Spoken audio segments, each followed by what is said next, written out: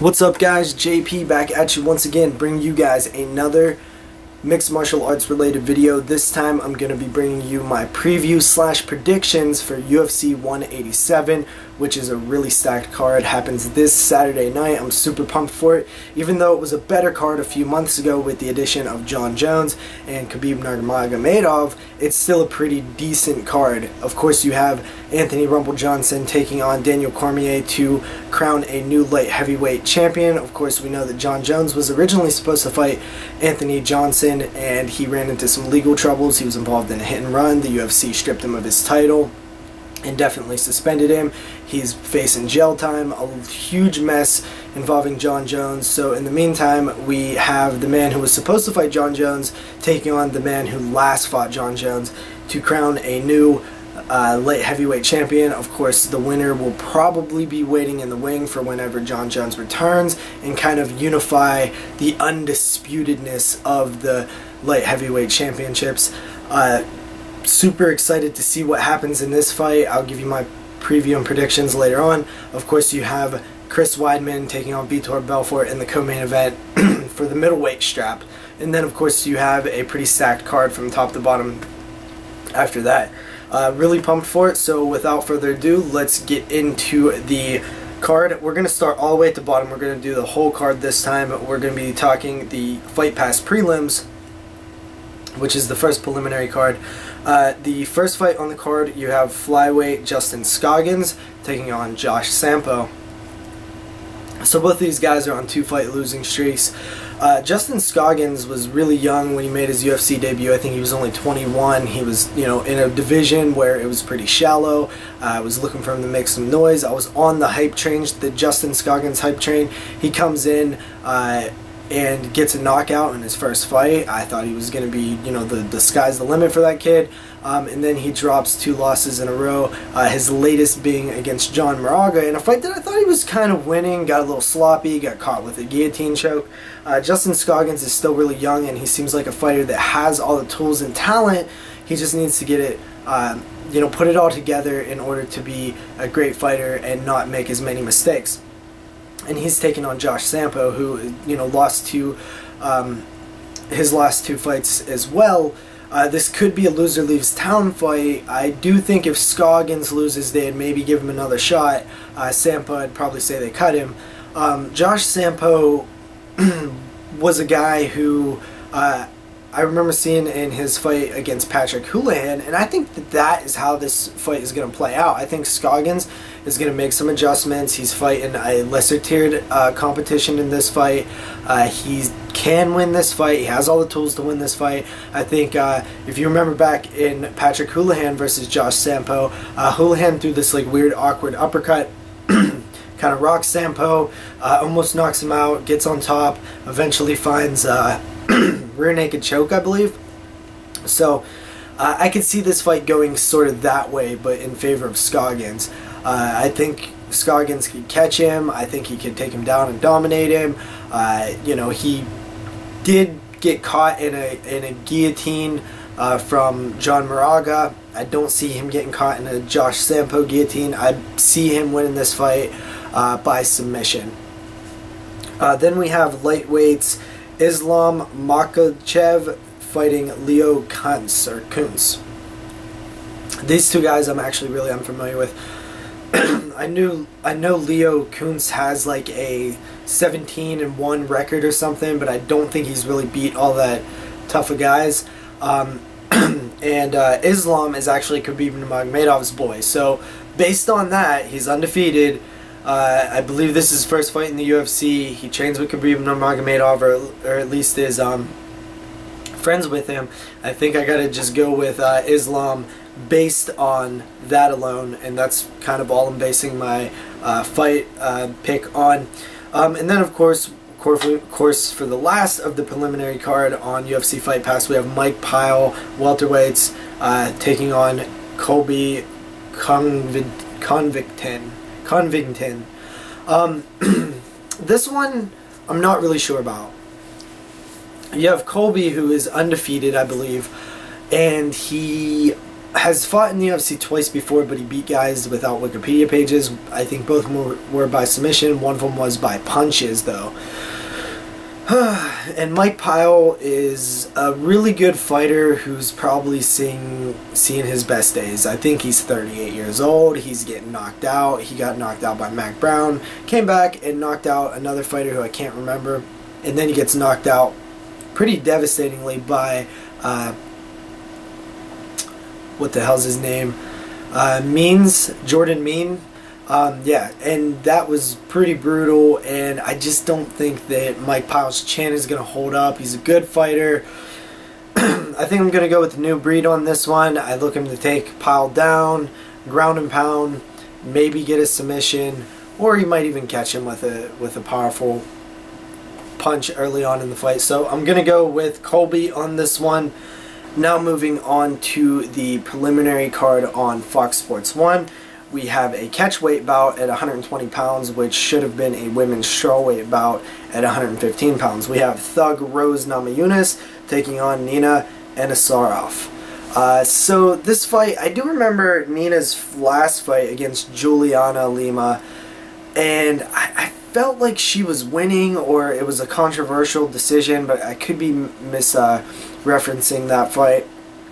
Of course, Rose Namajunas, one of the more popular fighters in that historic Ultimate Fighter Season 20 season. Somebody I was rooting for all the way through. She did very well on the show. She's only 3-2 in professional mixed martial arts competition. She has all the potential in the world. She kind of got derailed by Carla Esparza, who was just able to dominate her wrestling-wise.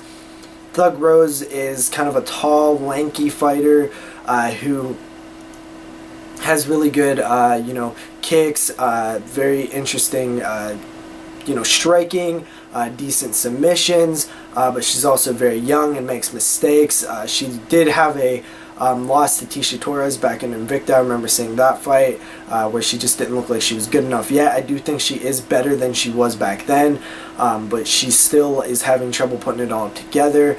I do think that she should have this fight. This should be a showcase fight for her, but I do think that it's going to be a little bit more scrappy than some of her other fights where she just goes out there and wins by, flying armbar or something.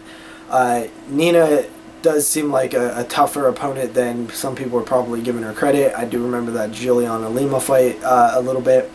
I think that Rose got this one, but I would keep an eye out that it will be a hard-fought decision, or Rose could just go in there and blow the doors off of her, but I'm leaning more towards the decision side. Then again, she could be really hungry. She seems like the type of person that really likes to prove herself, go out there, make a statement, stuff like that. So we'll see. Then we have middleweights, Uriah Hall taking on Rafael Natal. Uriah Hall was, the next the second coming of Anderson Silva. He was on that Chael Sonnen John Jones season of The Ultimate Fighter, and he was knocking fools' heads off. He looked like a force to be reckoned with. Of course, he drops a decision to Kelvin Gastelum in the Ultimate Fighter finale, loses that season of The Ultimate Fighter. Really didn't look like the mean, aggressive, tough Uriah Hall that we had seen. Earlier in his career, he lost to Costas Philippou along with the middleweight champion Chris Weidman, so that kind of makes things interesting in the middleweight division if Uriah Hall could ever be built up enough for a title shot. Then he goes on, and I believe he fights John Howard, if I'm not mistaken. He was like hugging during the fight. It was a mess. Dana White criticized him, said that kid's not a real fighter. He was potentially looking to be cut. Uriah Hall begs for another shot, says, I could show you what I really can do. And since then, he's looked great. He's looked great since then. He broke his toe in that one fight. It was really brutal. Kept fighting, looked great. Rafael Natal is a guy who, I never really been too crazy about. I think he lost to, Ed Herman before. Andrew Craig. He's lost to some middle-of-the-road guys. So I feel like Uriah Hall, this should be another good win under his belt. I'm picking Uriah Hall by knockout in this one. Then we have welterweights Dun Hung Kim, the stun gun, taking on Josh Berkman. Berkman, I believe, is like 35. Stun gun is around 33-ish. He was on a nice tear. He had that nice knockout of John Hathaway in one of the UFC. Can't remember which UFC that was, but you know, I think it was like a spinning back elbow or something. Great fight. Recently got derailed by Tyron Woodley. And Josh Berkman looked pretty good in the World Series of Fighting. He had that great submission win over John Fitch. Of course, he lost to Steve Carl, and then made his UFC debut and lost to a roided out Hector Lombard, which is really no, you know, shame in that. But you know, I remember that fight, and Berkman was, you know, definitely out. He was beat, but he didn't give up. This is probably one of the more close fights for me. I feel like it's more of a pick'em. I'm not really sure. Berkman's a little crafty. I feel like he could win, but I'm kind of leaning towards Stun Gun on this one. I'm gonna go with Stun Gun. Dong Hyun Kim is gonna win this fight, and I'll say it's by decision. Then finally we have the featured fight on the preliminary card, and that is flyweight John Dodson taking on Zach Makovsky. Dodson I've been a fan of since his season of Ultimate Fighter. I thought he was a great fighter. I thought he was going to do big things. He moved down to the flyweight division. He has a knockout win over champion of the bantamweight division, TJ Dillashaw. He challenged for the title in a fight, you know, actually pissed me off. I had it DVR'd, and the first 3 rounds I was watching, and then it cut off on the last 2 rounds, so I never did get to see who won that fight. I mean, I know who won it, but I never saw how it played out. I've said this a while back. I truly think John Dodson is the future of the flyweight division. I think he could be a champion that sells. I think he could be a champion that people can get behind, unlike Mighty Mouse. I got nothing personal against Mighty Mouse, but he just doesn't have that it that you need as a champion. So I really do think that John Dodson is going to destroy Zach Makovsky, and Makovsky is a decent fighter as well, but Dodson is that number 2 guy. He's definitely right up there with Demetrius Johnson. I really feel like John Dodson has I wouldn't say he's the favorite for me picking wise if he fought Demetrius Johnson again, but I do think that he has a really good shot at winning. I think he's the only guy in the flyweight division, at least right now, that can legitimately make DJ sweat and have a good fight. So I'm going Dodson by KO, round number 1 within the first minute and a half. Then we move on to flyweights, Joseph Benavidez and John Moraga opening up the main pay-per-view card.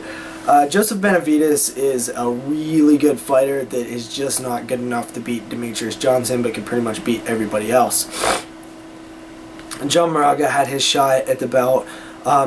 He's a good fighter. I don't think he's as good as Joseph Benavidez, but I'm still waiting for Joseph Benavidez to slow down, to kind of you know, not be as good as he is. You know, John Moraga, I think he's good, but definitely Joseph Benavidez is better. That's for sure. I'm definitely leaning towards Benavidez on this one, unless Moraga could catch him. You know, coming in, I'm going to go with Joseph Benavidez on this one. Then we have heavyweights, Travis Brown facing Andrei Arlovsky. This is a pretty exciting fight. I'm really interested in this one. By all means, Travis Brown should win this fight. I mean, Arlovsky is getting up there in age. He has a lot of miles. Travis Brown was really kind of exposed in the Verdum fight. I mean, Verdum just handily beat him, and I was so surprised because I picked Travis Brown going into that fight. I thought he was like really gonna make some big waves in the heavyweight division, and he's had a little speed bump, but I think he's gonna continue on the path that I originally thought he was heading, that is towards a title shot. He had that weird loss to Bigfoot Silva where he tore his hamstring and then gets knocked out. I mean, can't really hold that against him. That really wasn't anything he could have prevented. And Andrei Arlovsky looked very bad against Brendan Schaub, but I do truly believe that he was very nervous. He did say that the sort of octagon jitters got to him a bit, and I believe him. And then he knocked out Bigfoot Silva, and granted, it might be a diminished Bigfoot Silva, but it was still a really impressive knockout. And I would love nothing more than for Andre Arlovski to win this fight and fight for the title. I just think it would be really cool, like how Robbie Lawler fought for the title and became champion. I do not think that Andre Arlovski can beat Cain Velasquez or Verdum, but it would be damn cool to see him try. But I got to go with my brain on this one, and that is Travis Brown knocking out Andre Arlovski in round number 2. And then we have lightweights, Donald Cerrone taking on John Makdessi. There's no reason why Donald Cerrone shouldn't win this fight. He's a much, much, much better, well-rounded fighter than John Makdessi. John Makdessi has looked good and bad in his UFC run, but Donald Cerrone is one of my personal favorite fighters. I love watching him. I think he's the coolest dude ever. I would love to make a top, 10, 15 favorite fighters in the UFC video. Donald Cerrone would definitely be on the, up near the top of that list, because you just want to like him, you want to root for him, you want to see good things happen to him. I love his mentality, fight anybody, anywhere, anytime. Always looking to fight. He fought so many times last year. It was really impressive. I actually did have the Benson Henderson fight scored for Cowboy, even though a lot of people didn't see it like that. And I could have been slightly biased because I do like Cowboy, and I really, Benson Henderson is one of those guys that has frustrated me over the years so much because of his close decision fights, and I was kind of glad to see it happen to him for once. So yeah, Donald Cerrone should win this fight.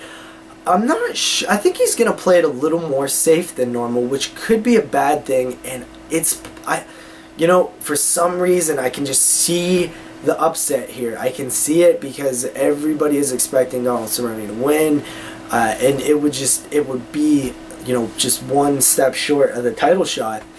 I don't know, man, but I'm just going to go with Donald Cerrone because that's the smart pick. He's the better fighter. There's, without a doubt, they fought 9 out of 10 times. He would definitely win the high majority of those times. Moving on to the co-main event, we have Chris Weidman taking on Vitor Belfort. Man, it's been a pleasure to watch Chris Weidman's UFC career from his start all the way up into knocking out Mark Munoz, and kind of campaigning for that Anderson Silva title shot. A lot of people forget, like, he wasn't going to get that title shot for a while, and then everybody else kind of lost.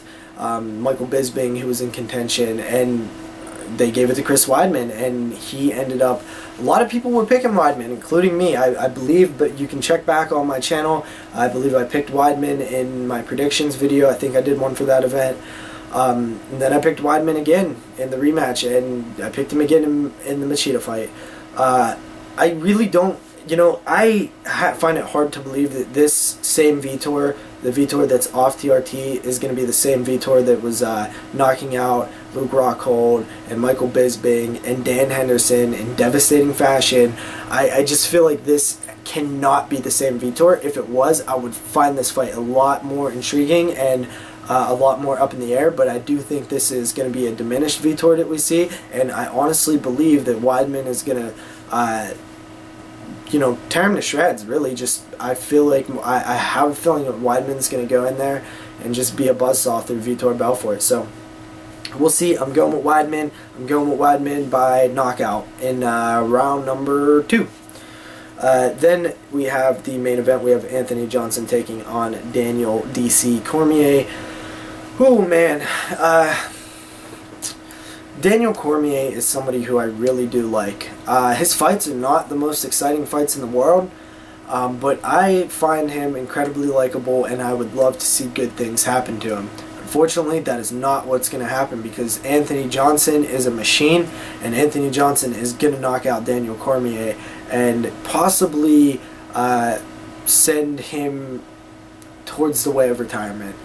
Daniel Cormier is, 34, 35, somewhere around there. Anthony Johnson's still young. Anthony Johnson has looked great as of late. His wrestling defense has looked great.